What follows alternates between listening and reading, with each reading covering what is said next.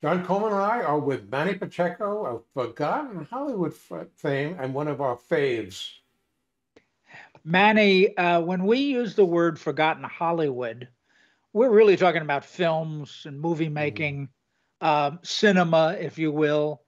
And yet, Hollywood also represents television, radio, and a whole bunch of other things.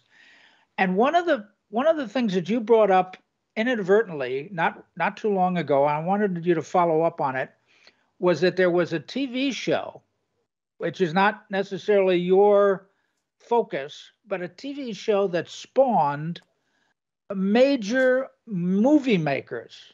Tell us about that. Well, and I've had this conversation off camera with Art. Your show of shows, with apologies to Ed Sullivan, who was the first variety show on television, but your show of shows may have been the first great variety show on television, and it was because of the talent of Sid Caesar and Imogene Coca. But what's not talked about was this wonderful, legendary writing team, and once they separated, individually became terrific on the big screen. Each one of these had major, major careers and had a major impact on comedy of the 1960s and the 70s and the 80s and the 90s into the 21st century. And I'd like to talk about these great writers of comedy. Now, before I do want to throw it to Art because he was well aware of this even in his youth, that the writing of your shows was really remarkable. Oh yeah, I mean, the thing that most impressed me and that I most enjoyed as I was growing up was the writing of this particular. First of all, I like Sid Caesar and Imogen Coca, but the writers who also participated as actors from time to time. But you had people along the way; they weren't all necessarily there for the entire run. Woody Allen, Mel Brooks. I mean, just dozens of times. As a matter of fact, the only person who in comedy that I was one of the people who I'm really passionate about all my young life was Ernie Kovacs. He's probably the only one That of wasn't part of this. that wasn't part of it. Yeah. But Yeah, yeah. everybody else has just had stupendous numbers of hits of TV and Well, movies since then. let's name some of these famous filmmakers who started out on the Sid Caesar show. Well, let's start with the ones that Art mentioned. Woody Allen, of course, is still making movies in Mhm. 2023. I mean, what an impact. I mean, apart from his scandal that Personal, he's had sure. over the years. But I Yeah, mean, if you look at his breadth of films and his evolution of his filmmaking, I mean, he went from slapstick B movie type comedies like Sleeper and yes, Bananas. And then all of a sudden the transition's made when he starts telling stories. It begins with Play It Again, Sam, yeah, but Mhm. then it moves on remarkably successful with Annie Hall and Hannah and her And sisters, and then a litany of these great New York centric films. And has these films all have a lot of neurotic tendencies in all of their characters. and he plays the character. yeah, Yeah, many times he does, but sometimes he doesn't. His more Right. recent movies like Midnight in Paris or right, Vicky Cristina Barcelona, Manhattan is I think an underrated classic. yeah.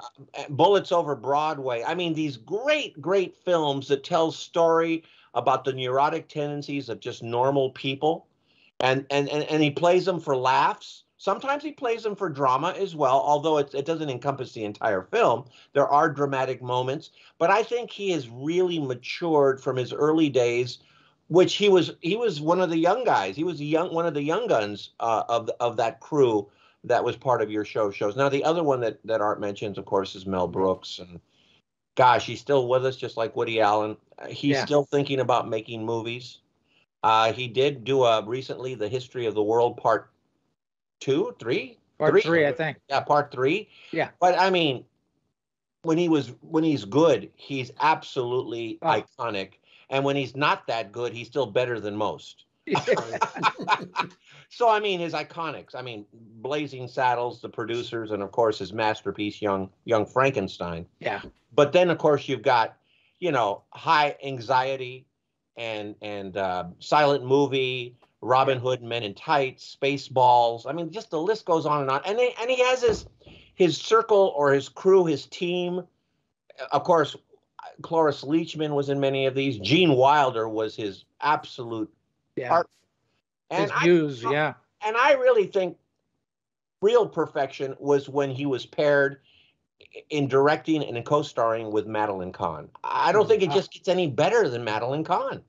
Yeah. And he basically discovered her. I mean, I obviously she made other films before this, but I mean, I don't think we'd be talking about Madeline Kahn if it isn't for Mel Brooks. And by the way, we've been now 3 or 4 minutes talking just about two, Brooks and Woody Allen. And there was another little slacker in there called Simon, right? Neil Simon. I mean, Neil Simon, another New York-centric storyteller.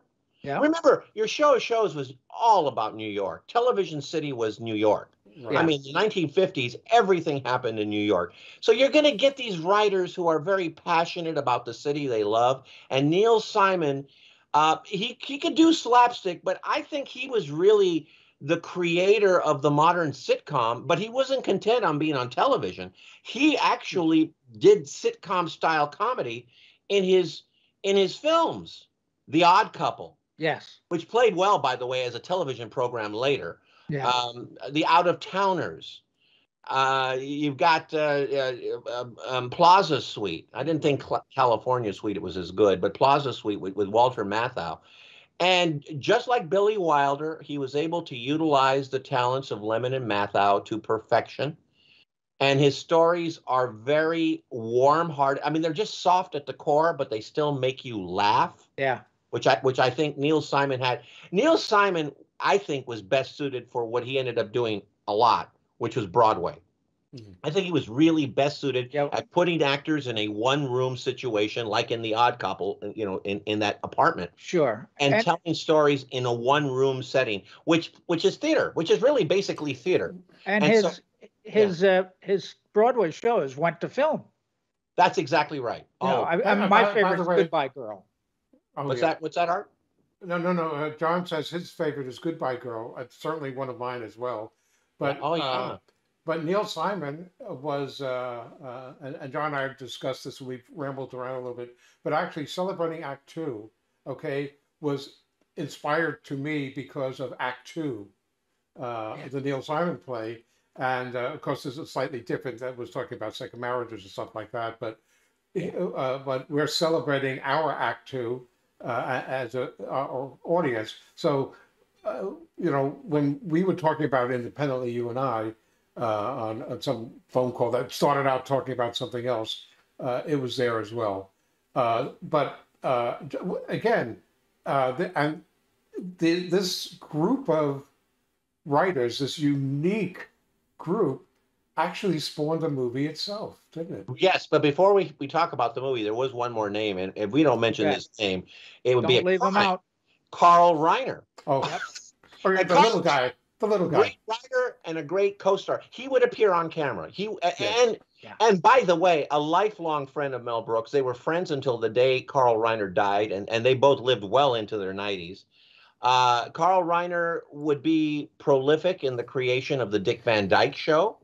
He actually directed a number of films, but he did something so important in his private life that it actually portends to what's going to happen on the screen. He gives birth, his wife gives birth, to Rob Reiner. And I mean, Rob Reiner has done so many great films. I mean, The Princess Bride comes to mind. And I mean, he did so many wonderful films. But Carl Reiner, I mean, he directed a little film, which is not very popular, but I happen to like, called Summer School with Kirstie Alley and Mark Harmon, which I think was really kind of a nugget. But I mean, he did more than just that. Carl Reiner may have been the best of the bunch, although he may not have had the most prolific career of the bunch. He may have been the funniest and the best of the bunch. So to answer your question now, Art, yes, it did spawn a movie about, and it was basically the retelling of the week that it's kind of a fictionalized version of the week that Mel Brooks spent when Peter O'Toole playing Errol Flynn. Errol Flynn was a guest, and Peter O'Toole in this film stars, and it's called My Favorite Year, and out now one of the funniest films ever made. It's right up there with A Fish Called Wanda and Harold and Maude. I mean, it's one of the all-time great films. My Favorite Year was produced by Mel Brooks, and it basically is a real memory of his when he worked on your show of shows. Yeah. Interesting that one television show could be so foundational, yes, to so many feature films. I mean, really great movies. The yin to the yang. I mean, we could talk about Saturday Night Live, but I don't know that the writers have gone on to do amazing things. The actors surely have. Everybody from Dan Aykroyd to John Belushi to Gilda Radner to obviously Bill Murray, who's probably been the most prolific of the bunch, and others, Eddie Murphy. I mean, the list just goes on and on and on. Yeah. But those are actors. I mean, those are comedians. Those are stand-up. Those are talent. I'm talking about, as you said, the foundations of what your show shows was, and that was the writing team.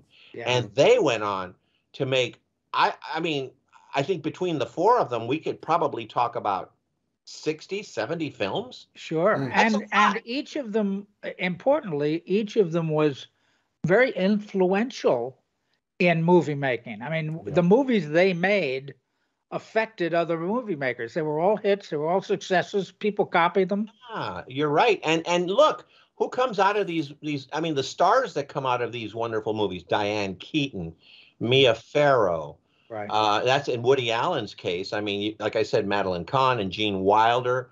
In the case of our good friend Mel Brooks. I mean, when you talk about Neil Simon, Matthew Broderick. Yeah. Didn't Rob Carl through Rob had Meg Ryan in a lot of films. Yeah, I mean, there are just so many actors that come out of these wonderful stories, and boy, could they tell a story. The films were funny, not because they did sight gags. They were funny because they told amazingly human stories that anybody who watches them could relate to. You didn't have to live in New York to relate to the stories. Well, the key to this is to remember that this group of famous filmmakers started as writers. They really started as writers, not as performers. No. Yeah. Right. I mean, Woody Allen appeared on eventually in movies, and Mel Brooks obviously appeared in movies. Carl Reiner for sure. Right. But I mean, you're right. They were writers at their core. Their joy was in writing, not directing, not acting, but in writing. Yeah. And so they are iconic scribes of cinema, theater, and television. Well, Manny, thank you for the original observation about this crew, this TV crew that became mega movie makers. And may I close by saying, in terms of celebrating Act Two, love is always better the second time around. Thank you, Manny. Take care, guys. For more on Celebrating Act Two, visit our webpage, follow us on Facebook, subscribe to us on YouTube, and tell your friends. Celebrating Act Two is the user manual for the second half of your life.